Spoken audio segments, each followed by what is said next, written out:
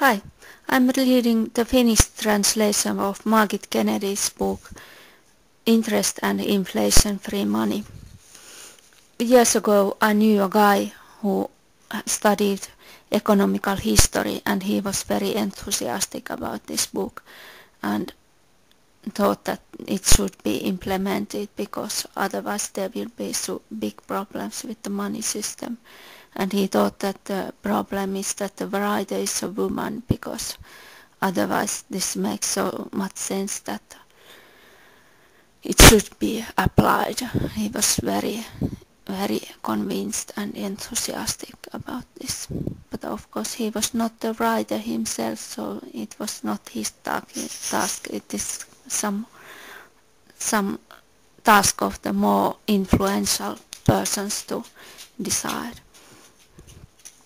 Here at first what sucks my eye is a contradiction to my own thoughts, because it mentions that the rich get richer and the poor get poor, and that's the kind of what ought to happen if you have different kinds of people in a society where some are skilled and work for the common good and are rewarded for it, and others are unskilled and do harmful things, so they both get less paid and get punished. So that happens that they get poor in comparison to the more skilled ones. That's what kind of justice demands, and that's what keeps the society well working and good for living.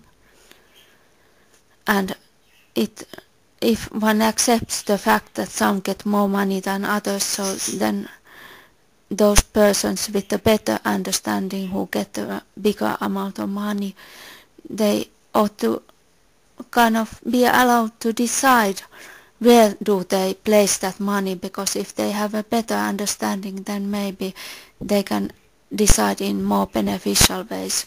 And the way to make them decide in beneficial ways is that their selfish interest should be included. And so I think one way should be that instead of borrowing the money, they could kind of gain profit from the companies to which they borrow money or something of the kind. So they would have no power to decide, but they could estimate to whom they trust so that they gain better money. But of course there's the problem that if they don't want to borrow any money to anyone, so they just get some profit from keeping it on a bank account, so then it goes all wrong because they are not doing anything, any useful things for the society, and still they get more money. So there I agree about this, that there should be no profit from keeping this money on a bank account.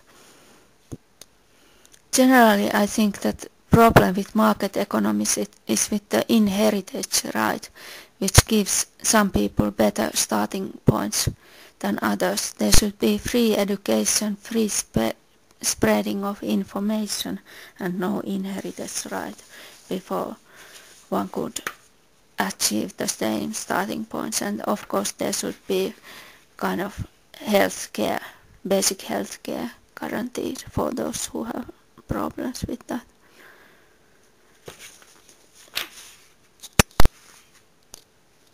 So this book concentrates on the suggestion that money should be a service for which you have to pay for, so that you would not want to keep the money for long on a bank account, but kind of just get rid of it in order to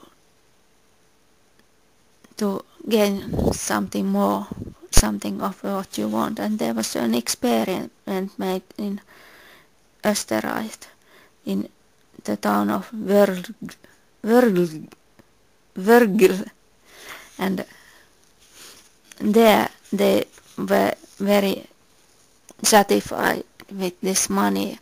It went kind of changing hands over once in a day during the year, while ordinary money changes hands only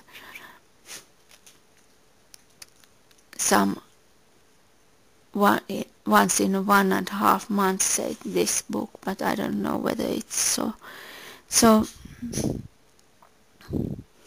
they always did everything at once, paid their taxes in advance, and they got extra employment, 25%, and everything